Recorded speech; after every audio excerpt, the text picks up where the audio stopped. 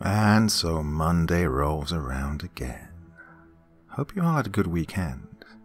I know it's the start of the week, but, well, at least I've got a story ready for you, and I'll hope that'll ease you into things nice and easy. Interesting one tonight. This is the third story within the space of the last month I've read that was written by Tiffany 360. And this one I thought, oh, okay, this is quite straightforward compared to the other two. And when I first read it, I thought that, and then when I recorded it, I also thought it. But then, when I was editing, I thought, oh, hang on a minute, there's more to this than meets the eye. So, I hope you're going to listen carefully and find the hidden meaning behind the words. Okay, my dear friends, sit back and relax with your favorite drink, because now it's time to listen.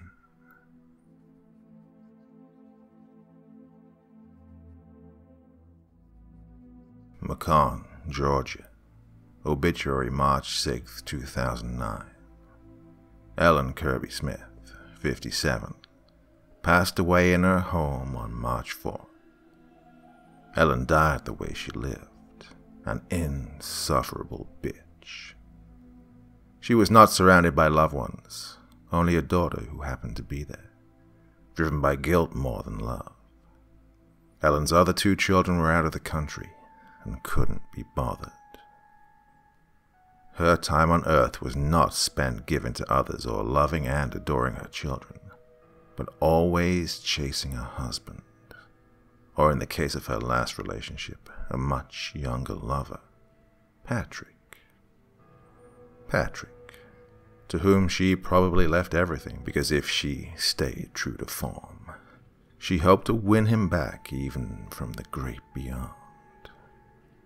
She spent more time at high society galas than at the playground with her three children.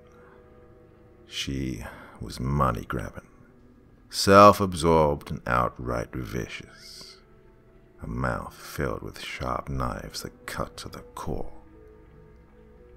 If you've ever seen Mommy Dearest, imagine Joan Crawford, but cold and neglectful. At a funeral, she will be remembered as a sunshine and roses kind of gal. But that's because people didn't know her. She was cruel behind closed doors, judgmental of her children, abusive to her husbands. No wonder she went through 3. They all died trying to get away from her. She always chose the less attractive, spineless ones, because they all seemed to adore her. Her last relationship was with a man, decades her junior, not spineless or unattractive. But in the end, the younger lover left her for an even younger lover of his own. Her plastic surgeon just couldn't turn back time. He could only make it a little more lifted and tighter. But he wasn't God, and he couldn't make her 26. With no one left to kiss her ass, Ellen gave up and decided to die rather than live a normal life. That's what I wanted the obituary to say. I'd thought about it for years, but in the end I just looked at the funeral home director and said, I gave you the date and place of birth, a little about her public life, and you have the date of death. Write what you want. I'm not very good with words. Not for her. Not now, I thought. The sun was shining when I left the funeral home. It was warm for March, even in Georgia. I stood in the parking lot, outside Mother's Cadillac, and took in the heat and comfort of the midday sun. It was a beautiful day to say goodbye to her. It was as if God himself was saying to me, celebrate, you are free. And so celebrate I did. I called up my best friend from high school, Sarah, and we met for tapas and drinks. Sarah understood I wasn't celebrating the death of someone, but my own liberation. As long as Ellen was alive, I felt chained, shackled to the past. A past I desperately wanted to understand. A past I would never comprehend. Sarah knows me, and she knows the heart I have for others. She knows me to be nothing but kind, loving, compassionate. I'm not sure where I got it because I learned nothing of love from good old Mommy. Sarah offered to follow me back to the house and spend the night, but I didn't need companionship. I wanted to relax, turn the music up as loud as I wanted, grab the bottle of vodka in Mother's nightstand, and dance in my underwear up and down the stairs. I wanted to do everything I never could do with Ellen around. I arrived back at Mother's home, unlocking the large, meticulously carved wooden door with long, black, custom-made iron handles. I pushed the door open and entered the foyer. Her precious marble foyer. Normally, she would have me remove my shoes. She even hated the sound of someone's high heels click-clacking on the floor as they competed with her own voice, and no one competed with Ellen. I studied the bust of the Roman Emperor Claudius. I ran my finger along his nose. Ellen would have lost her mind had she seen me do that, but I did it because I could. Mother really loved studying ancient Rome, and for some reason she was quite endeared when it came to Claude. I hope she gets to meet him, and they can exchange stories about how ill-treated they were, though I do believe Claudius was actually a victim in many circumstances, unlike Mother. Any victimization that came to Mother was her own doing and no one else's. I walked along the hallway, examining the walls. She had very few photos of us around the house. We were never perfect enough in our pictures, so she rarely even purchased them. While we all lived at home, we were required one family photo a year, at which time she would pay some overpriced photographer to capture our family portrait. Those were always on display. One, because in her eyes at that exact moment we were perfect, and the other, because she could brag about the expense of such beautiful photographs. Like I've said, she was a real piece of work. I was lost in thought when the phone rang. I reached into my purse, looked at the phone, and saw it was my brother, Alex. I answered. He asked when the funeral was, and I gave him the information. He was still in France, and my sister Elizabeth was in Toronto. He promised to pass on the information to Elizabeth, and inferred he would attend if he could get a flight, and ended the call. Yeah, he seemed to care less than I did. I made my way up the large staircase. I stopped on the second floor and walked down the hall to my bedroom. I went into my room, kicked off my shoes, flopped down on the perfect, fluffy mattress, and began to cry. I cried like I'd never cried before. It was the first time I'd been alone in the house in 2 weeks. I'd been with her, doing my best to nurse her back to health along with the medical professionals. Even when they sent her home, telling us there was nothing else they could do, I kind of hoped she'd pull through. Maybe I'm just a glutton for punishment. I was overwhelmed. I was exhausted. This was far more than I expected when someone dies. I'd never planned a funeral or a wake or anything. And here I was doing it all alone. The complexities of it are undoubtedly stressful. Death is no fun for the living. Don't let anyone fool you into thinking otherwise. Even when you are related to be rid of them, they remain a nuisance long after they are gone. I don't feel that way about my father. But mother, yes, I do feel annoyed by her still. Even after so many years, though, I miss my dad. He was kind and funny. Everything mother was not. Why did he have to die and leave me with her all this time? I knew the answer. It was ridiculous to ponder such a question, but I did. I wanted my father back, but that, as with many other wishes, will never happen. One thing I did get when my dad died was my education fund. It afforded me the ability to go to any school I wished to attend. When it was time for me to choose a university, I recalled how he told me I could be anything I wanted to be. I wanted to be a botanist. I am a botanist. I remember being fascinated as a young child with how many varieties of plants you can find in the world. When Dad and I would go on one of our long hikes to get away from her, he would discuss everything we came across. I like science and plants more than most people. So I did what Father said, and I became what I wanted to be. I chose Colorado State for my undergrad, then went on to Cornell for graduate studies.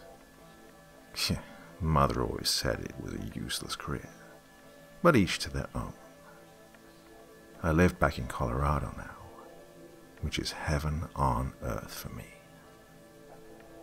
My career has just begun, so I'm grateful I've been allotted time away. It was supposed to just be a weekend visit, but now, a funeral. Bad shit always happens to me. My job was my life 6 months ago, but I've come out of my shell ever since I met a fantastic guy. At first we were just friends, but it grew into something extremely special. I never thought of falling in love. Until now, I'd never even had a boyfriend. I didn't even go to my prom. Yeah, I was that girl. But I didn't care about those things. Not ever. Until recently, as I said. I finally have a great guy that really gets me. He loves nature, plants, science, and me. Nerdy me. I don't know why. He's handsome, smart, owns his own business. Yet he says there is just something about me.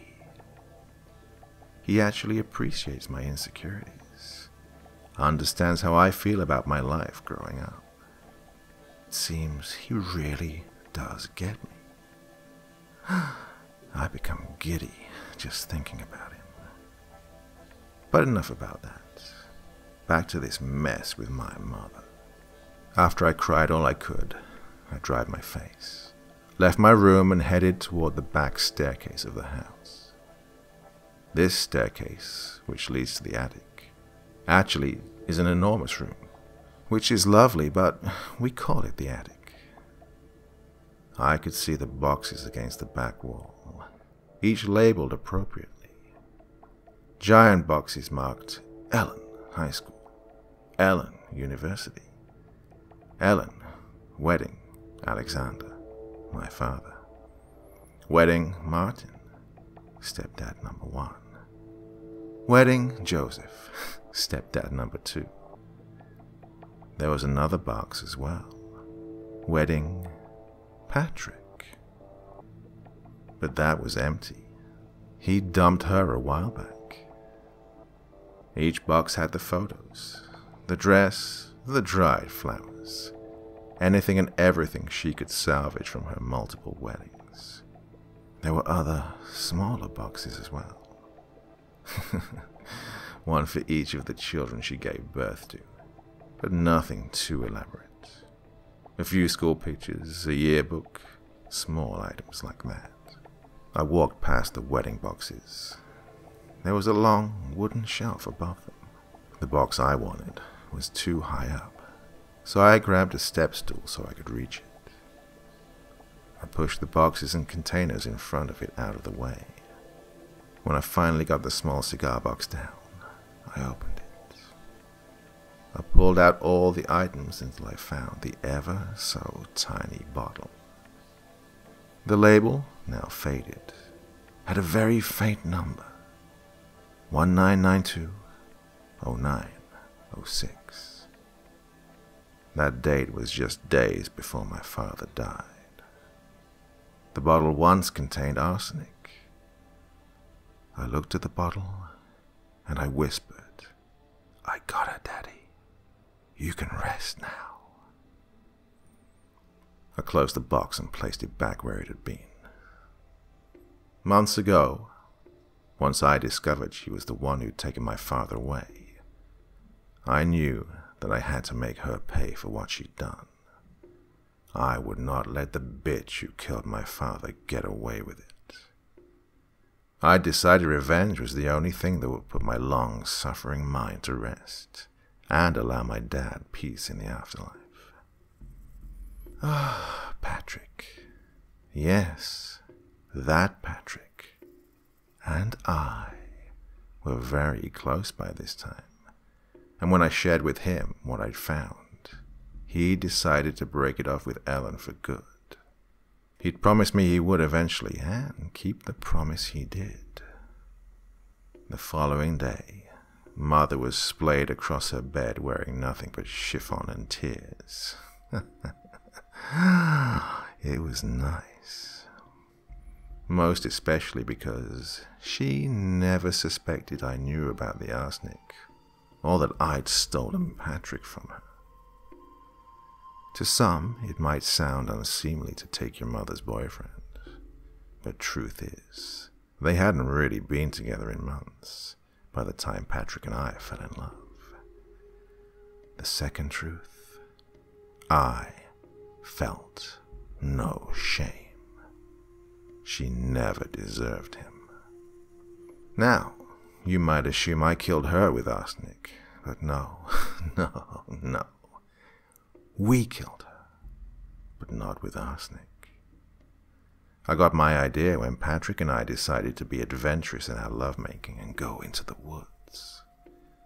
We stumbled across wild-growing, deadly mushrooms. I said, "Oh, I should feed her those.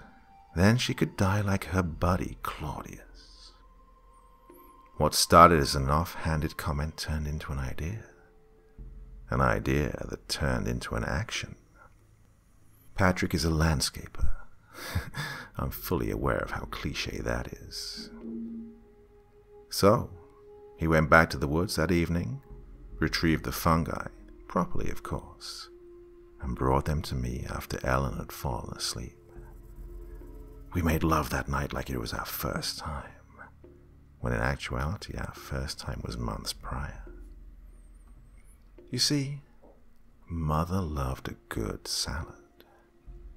She was also hopeless when it came to anything domestic such as preparing food.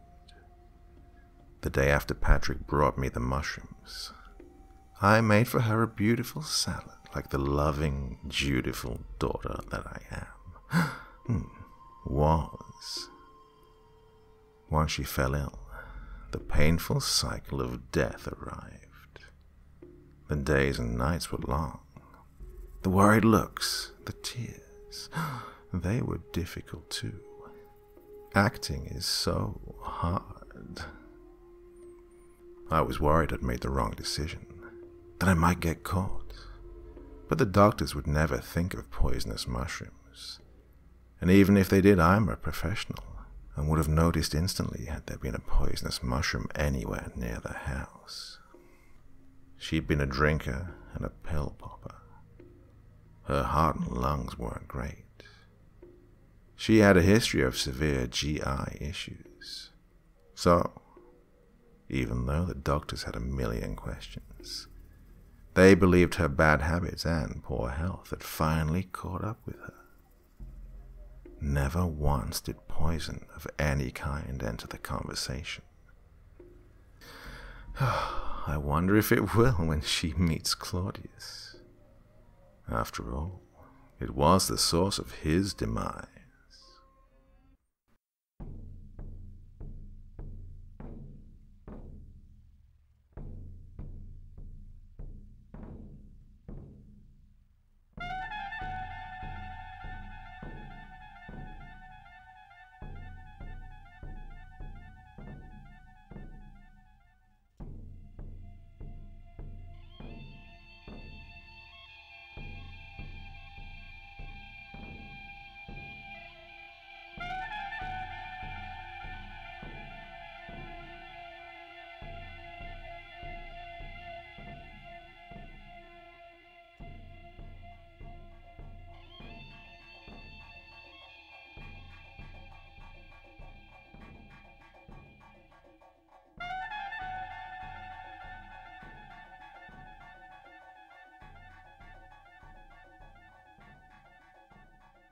Well, on the face of it, that was pretty straightforward, like I said, but there's a little bit more to it than meets the eye, or meets the ear, I should say.